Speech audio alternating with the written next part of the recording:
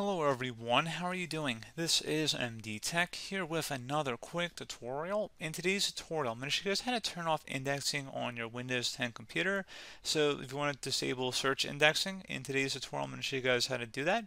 So we're going to go ahead and jump straight into it. And we're going to start off by opening up the setting magnifying glass down in our taskbar and type in indexing options. Best result should come back with indexing options here. Go ahead and open that up. You want to now go ahead and select the option that says modify. So go ahead and left click on that. You want to click on the little arrow next to a local disk. Go ahead and left click on that. And there should be a users folder here. You want to untick the option for users to turn this off and then select OK. And then once that is done, you should be good to go. Close out of here, restart your computer, and that should be it. So as always, thank you guys for watching this brief tutorial. I do hope I was able to help you out, and I do look forward to catching you all in the next tutorial. Goodbye.